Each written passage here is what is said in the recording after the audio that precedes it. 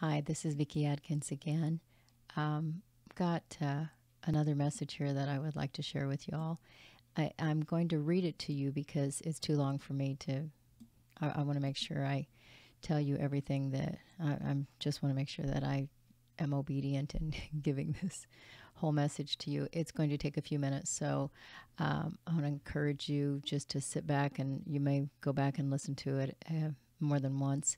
The thing about it is, for some people, there's going to be there will be things in this message from the Lord that apply, and there may be things that do not apply, that may have applied in the past. But he gave me this a number of years ago and told me that it was for, I thought it was just for one person when he gave it to me. And he said, no, this was for people in the body of Christ. And so I'm going to read it to you.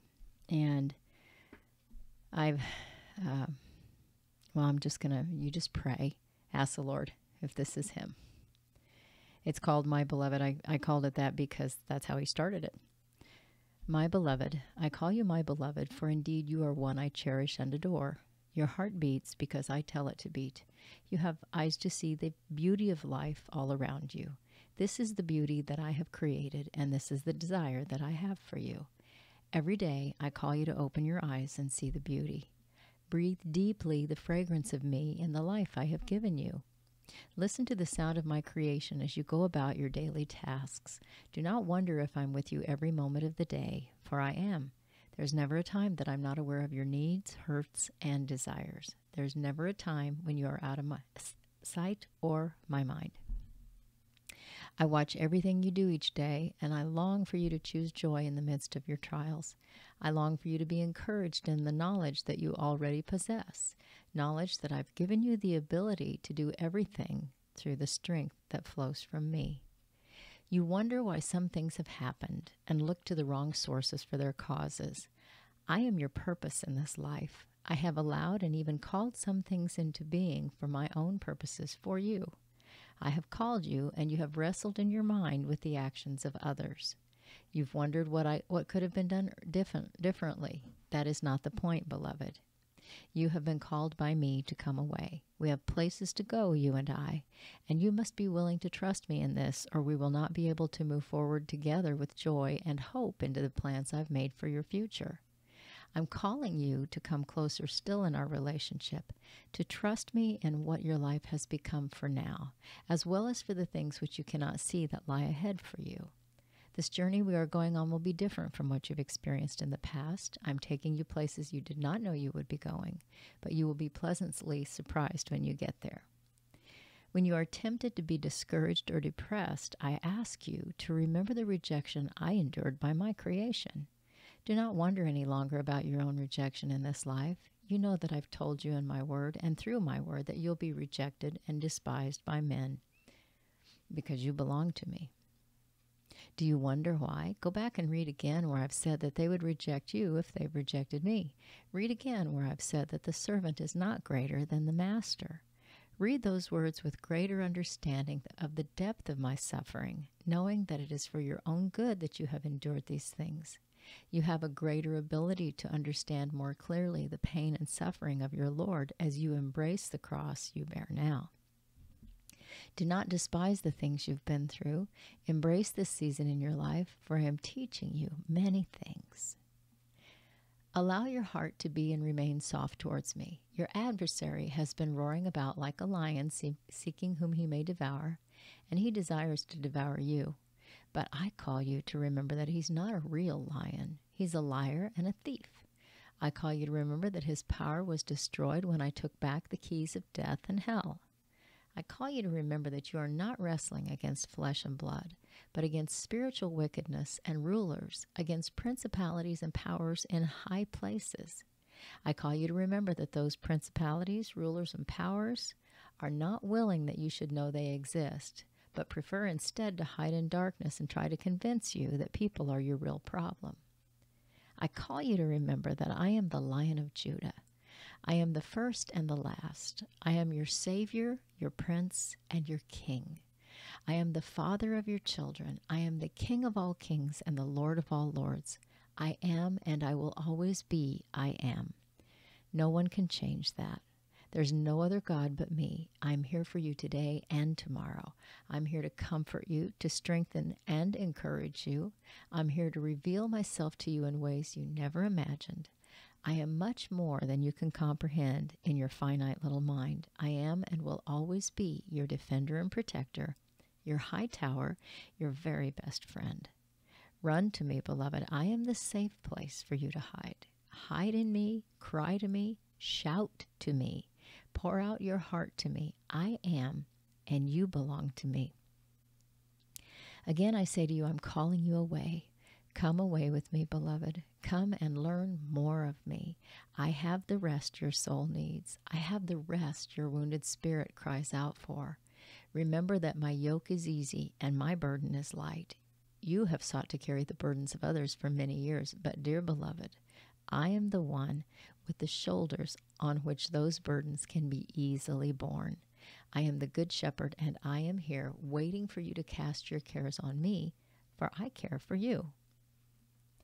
These words are not just nice platitudes for quoting from the pulpits, but so many of those who occupy positions of authority in the churches do not understand the truth of these words. It is far easier for men to carry their own positions than to release control and surrender their authority to me. The temptation to have honor and power are built into the soulish realms of carnal man. However, unless the soul of a man or woman submits to my will and allows itself to be placed under the authority of my spirit, there will be no true rest for the soul, and the people will suffer. Do not give in to the temptation to let your soul rule any longer. Your spirit man must learn to tell your soul to sit down and shut up so that you can endure the trials, temptations, and rejection of this world. Those things will always be there, beloved. You must learn to overcome them by my Spirit and by the blood of the Lamb. I have given you the keys of understanding in some areas through the written words in the Bible, but you must come to me for greater understanding of my ways. Remember that I've said in my word that my Holy Spirit would come to be with you and teach you everything you need to know. When you read, ask me to speak to you. Ask me to open my word to you, and then listen as Holy Spirit speaks to you. Hold on to the truth you have learned in my word, the Bible, and realize that the Bible is my book, but I am the author. Spend your time with me no matter what you are doing so that I can teach you by my Spirit. Remember that the government is on my shoulders and that it should be thus in the church. Remember that all will give an accounting before me, and I will judge with wisdom, mercy, justice, grace, and holiness. Pray for those who have abused or misused their authority in your life. Pray that I will extend mercy and bring them to understanding and conviction about their sins so that they see the need for repentance. Ask me to soften their hearts. You must never judge their hearts, for you cannot see clearly into their motives or understand why they respond in the ways they do. Know this, I do not desire to lose one of them. They are all precious to me, and I continue to labor with them, even as I labor with you. That labor is born out of love, beloved. Choose to love those who have hurt you. Choose to let go of the anger that has tempted you to become bitter towards others and even tempted you to turn away from me. Pray also that I will bring greater clarity to you of your sins so that I can extend the same mercy to you that I ask you to extend to others. Ask me to show you your own sin so that you can humble yourselves in those times when the enemy tempts you to rise up in pride or anger against others because of the sins and weaknesses in their lives. Repent. Turn away from your anger and do not allow the seeds of bitterness to find place in you. I do not say these words to you for any reason but one. It is because of my profound love for you, beloved. You must learn to forgive and let go completely of the sins of others, whether they've sinned against you, your loved ones, or those you care about. Remember, all have sinned and fallen short of my glory. You cannot afford to allow anyone's sin to cause you to pass judgment. You must leave that to me. You must freely forgive. Freely forgive. I have forgiven you for what my Son endured on the cross for you, the beatings, the rejection, the nails, the sin. I laid all of it on him for you, beloved. I did it because I desire that you will be with me always, not just when things are going smoothly for you. Forgive, Forgive so that the blood of the Lamb can cover you completely. Learn that I too hate the blows of the enemy against my children, and I will render judgment. He knows that his time is short, and his fury has been unleashed on all people, but you must not let his winds of hate blow you away. Have you allowed yourself and your identity to become wrapped up in your position or circumstances in life? Do you think that was ever my plan for you? I do not love you based on your performance or your situation. In your mind, you know that is true, but your heart has not yet comprehended that I love you because you are mine.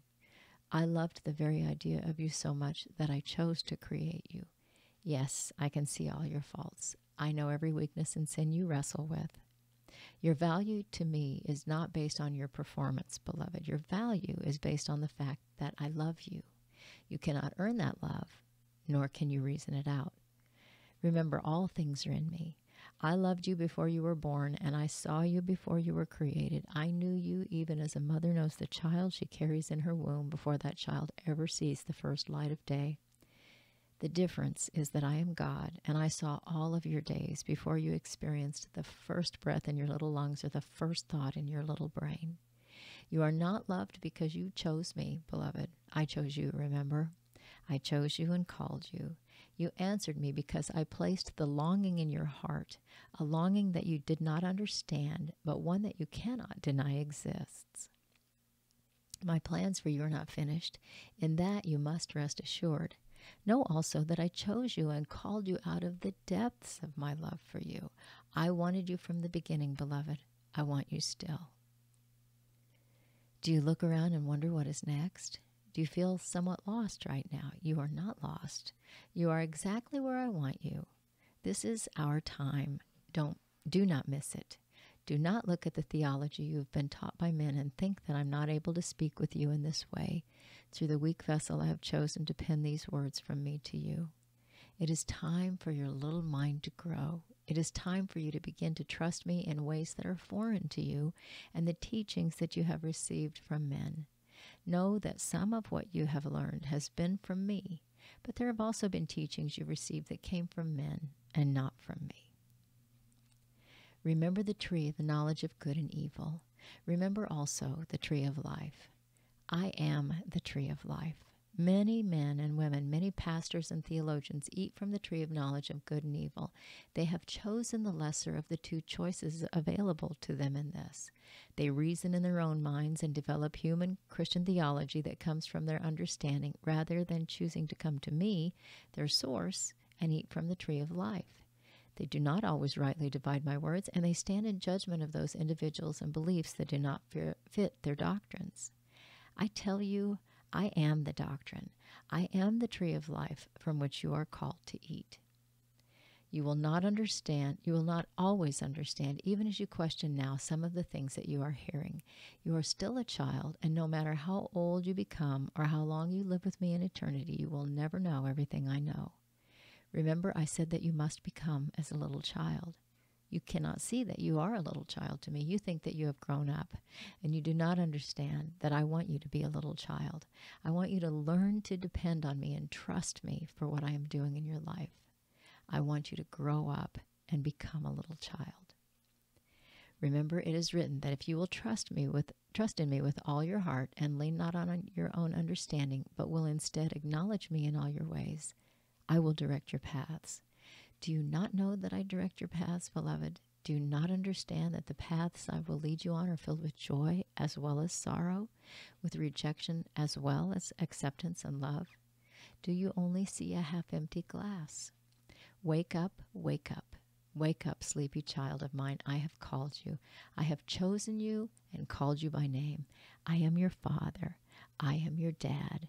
Rejoice in the knowledge that I still have many wonderful places for you to go and many beautiful things for you to see. You will laugh and cry with me. You will understand more about me as you step out of religion and tradition and experience me instead. You will grow up to become a little child as you embrace me and my love for you each day.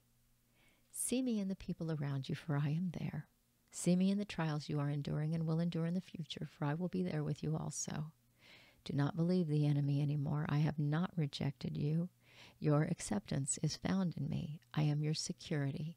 Let the plans I have for you cause to rejoice, even though you don't have any idea what they are.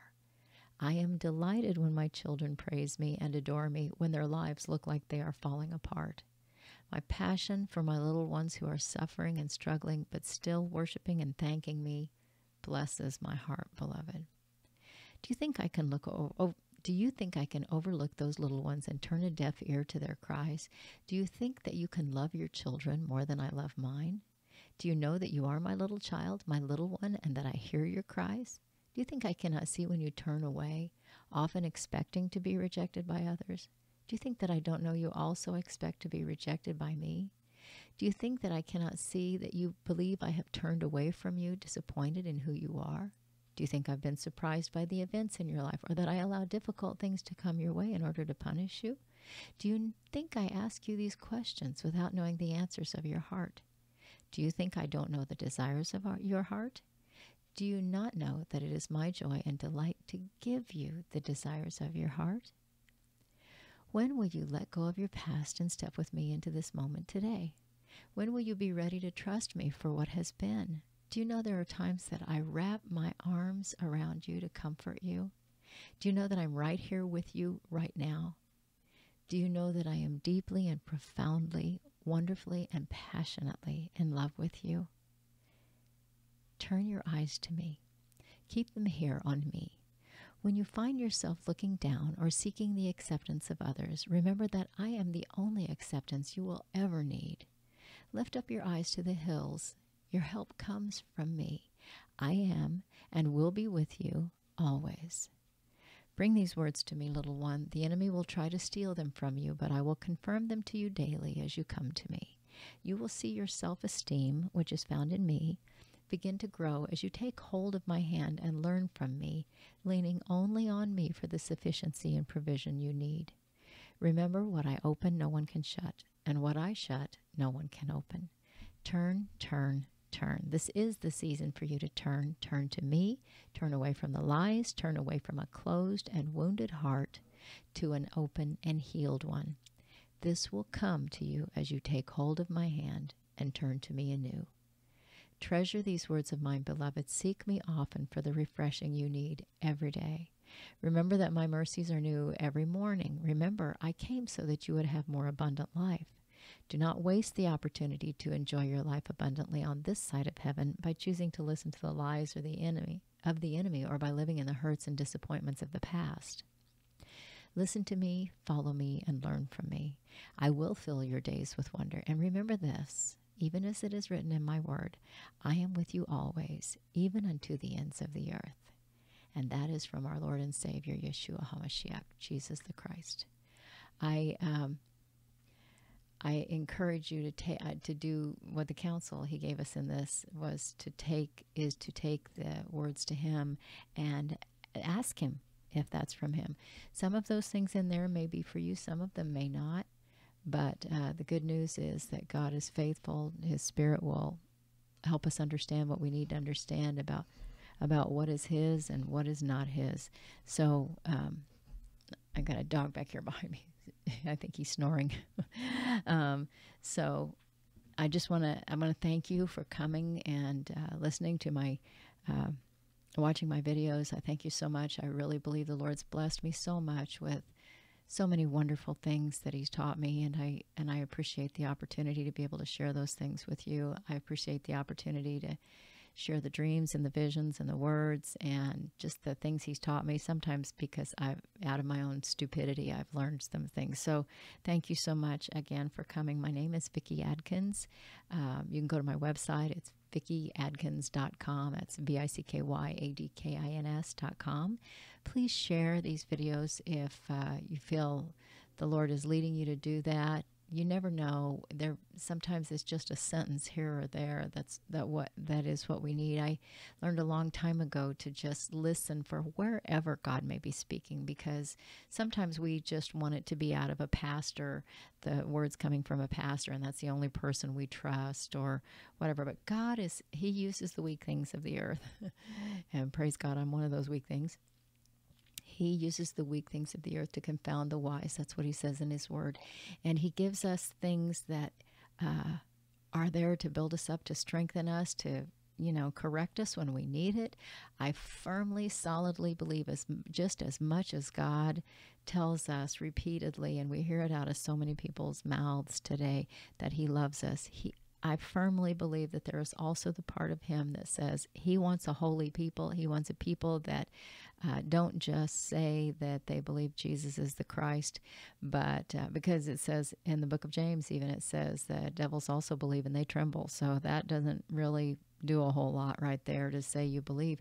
The understanding that I have is that he wants a people that will follow hard after him, that will obey him, that will serve him, that will seek him. His promise is that if we do that, if we seek him, we're going to find him. If we knock, the door is going to be open. He is a good, loving Father.